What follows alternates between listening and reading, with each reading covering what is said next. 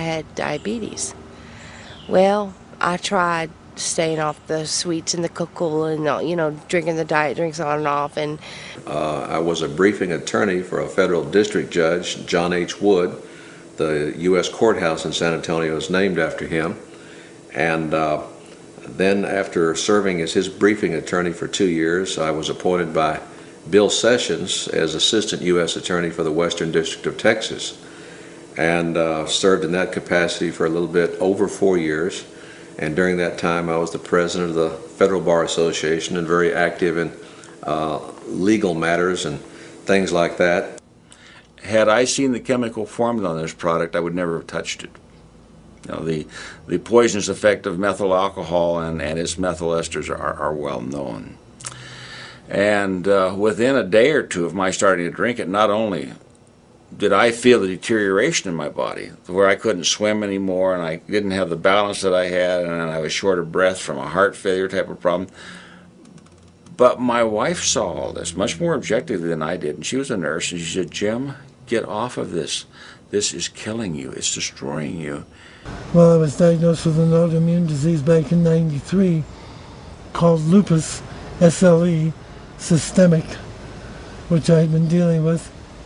It was very severe, to the point where I lost my job and eventually my insurance, because over 40 doctors who saw me over a year's period kept doing one test after another, and every test came back negative. I've had symptoms since 1983. I can go back to as far as 1983, and possibly even before that, but I only remember doctor's offices and the hospitalizations and things like that since 1983. Around, I'd say January of 2002, I started getting dizzy. I would go to the dryer to go take clothes out and fall down and not know why. The reason I found out I had a brain tumor was I lost my voice during pollen season of the year 2000, or 98, excuse me. And in 98, my voice never came back from the pollen hoarseness that happened to me every year. So I went to a specialist at a local hospital here in Atlanta, and I said, "All my friends' voices have come back, mine's gotten worse." And he went down my throat, and he said, "Well, your left vocal cord is completely atrophied. And it's been my experience when I see a condition like this that there's a brain tumor someplace that causes that." Also the vision, having spots, and I couldn't see. And I stopped driving because I did not feel comfortable behind the wheel. My endocrinologist told me that I most likely have multiple sclerosis, so he sent me to a neurologist. The neurologist told me that, yes, I do have multiple sclerosis. I had been having double vision, and my doctor scheduled me to have an MRI. And we were waiting on the results, and I'll never forget it. It was, maybe a week or two before Christmas. And the doctor called, and I was just ready to hear, "Well, we couldn't find anything." Well, instead, he said, "You have a brain tumor, and it's a rather large brain tumor." And within a couple of days, I had gone from being a 2-mile-a-day swimmer to having such a toxic cardiomyopathy that I could hardly climb the stairs to my apartment.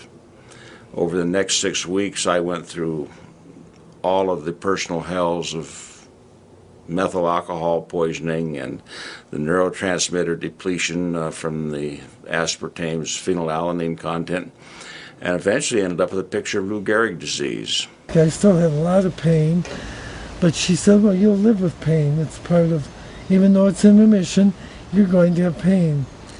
So I went to Tampa, finally found a rheumatologist that she had referred me to, and oddly enough, he did the same blood test and said, "You never had lupus. You have advanced fibromyalgia." I said, "I just give up."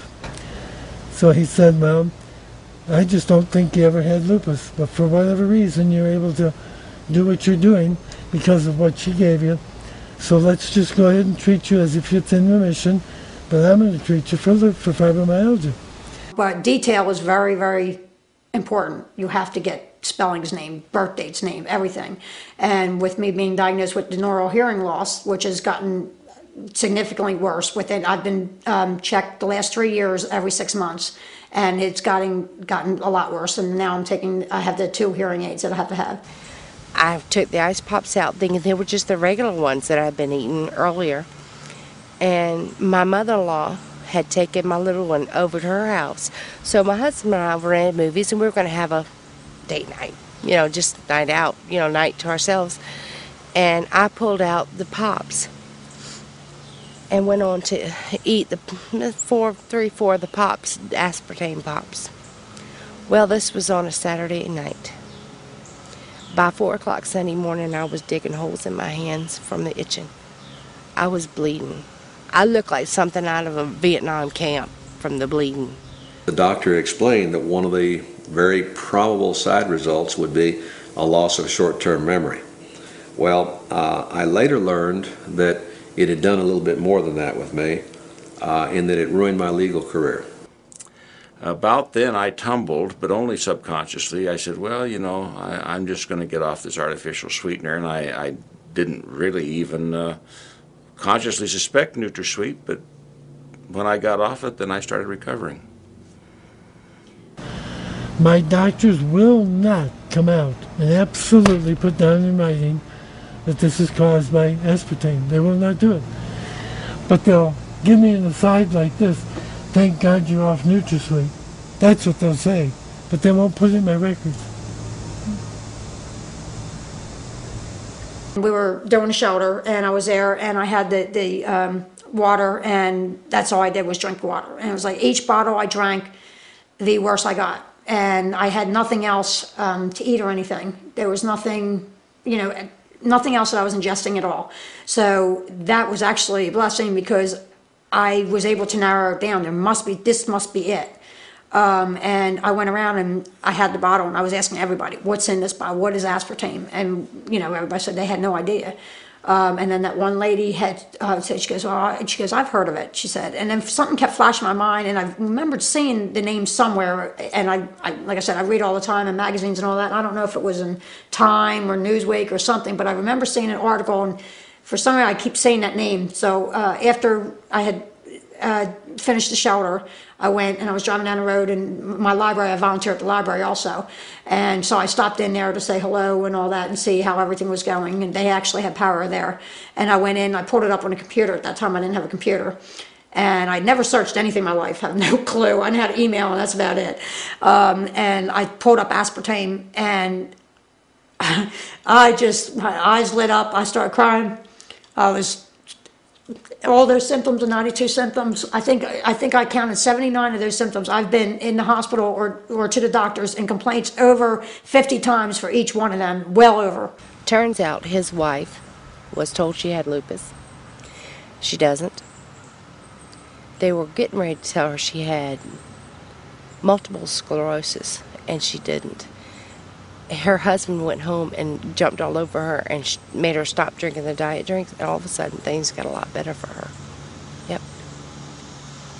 That's basically how it happened with me, Corey. I put the diet drink down, and I didn't touch it again. This was on a Friday. I think it was around the 19th of September. Last year? Yeah. And my husband looked at me and he says, the next day, within 24 hours, he says, baby, you're not slurring like you were. You're not falling down like you were either. And over time, it got better and got better and got better. Because I was such a high user of aspartame through primarily Diet Cokes and Equal, and those are the primary ways, combined with the mountain of evidence and other testimonials of people who have had terrible symptoms of every type of malady that you can imagine. And when they're removed from the aspartame, the symptoms go away. That's what you call strong, if not direct evidence, very strong circumstantial evidence. Judge Wood, the judge I used to work for, the federal judge, in his charge to the jury, when he would give a definition of circumstantial evidence, he would say, if, as you go to bed at night, there's no snow on the ground, and you wake up in the morning and there's snow on the ground, you may reasonably assume that during the course of the night it snowed. That is an example of strong circumstantial evidence. You didn't see it snow. You can't scientifically prove that the snow fell from the sky, but it wasn't there at night, and in the morning it was. Therefore, you may conclude circumstantially that it snowed during the course of the night. And I would say that the evidence of my brain tumors being caused by aspartame are that strong to me. And then they re-challenge themselves, knowingly or inadvertently. They serve something in a neighbor's house that they didn't realize contained an aspartame product. And these set of symptoms and problems promptly recur within hours or a day or two, sometimes within minutes, and it does so repeatedly, then that is more than anecdotal. That is similar like the Koch postulates for infection. You isolate the cause, and then you inject an animal, and you reproduce the problem. And many of these individuals who had been aspartame reactors have tested themselves 5, 10, 20 times, every time getting the same response, and then they realized that this was a legitimate cause and effect relationship. My personal experience, from my own experience and with patients, is that when somebody who's been poisoned by this goes off it, they very quickly notice an improvement. And they almost equally quickly find out that it isn't over yet. You know, they've got a lot of problems to deal with. And certainly because I had to suffer with this and had patient groups that had to suffer with it, and then I would consult with doctors around the nation who were pretty much expert in the field of environmental ecology, I developed some therapeutic outlooks that people can have to help themselves. But the first thing you've got to learn is to listen to your body. If something's going wrong, try and backtrack to what you had or what you're breathing in your environment or what's going on around you.